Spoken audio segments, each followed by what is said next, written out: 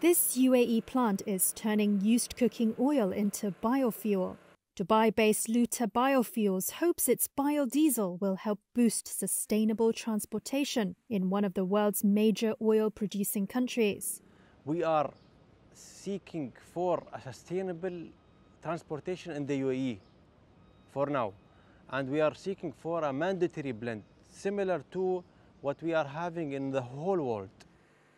As the global race for the low-carbon fuel gathers pace, fuel made from vegetable oil and waste cooking oil are expected to play a central role in reducing greenhouse gas emissions in the transportation sector.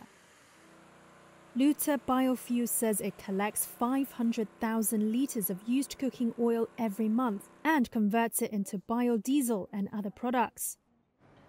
The company says it produced over 770 tons of biofuel in 2023. CEO Yosef bin Saeed Al Lootah explains how it works. The mix of the biofuel is very easy. It's not a nuclear science. It's actually an oil. We mix it with methanol and potassium hydroxide or sodium hydroxide, either. So this is actually the mix based on how much it has to be based on the free fatty acid percentage of the oil that we can put the mixture. The UAE seeks to reach net zero emissions by 2050.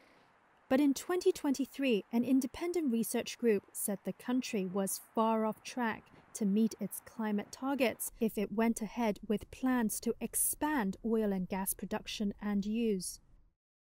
That same year, the UAE government updated its targets, including raising the share of clean energy in the UAE's total energy mix to 30% by 2030. Lootah Biofuels is not the first company to turn cooking oil to power vehicles. In remote Australian outback, drivers are using cooking fat to charge their electric vehicles. And in this Californian plant, a plan was in place to turn used cooking oil, soybean oil and beef fat into renewable diesel. Paul Hellier is a professor of sustainable energy engineering at University of College London. A fuel like a biodiesel from waste cooking oil is a really useful tool for us right now to start reducing our carbon emissions. I think where there are those transport sectors where electric vehicles are going to take longer to be put into use, so like the heavy goods vehicles and aviation, I think we have an opportunity to develop a broader range of renewable fuels and mix those together.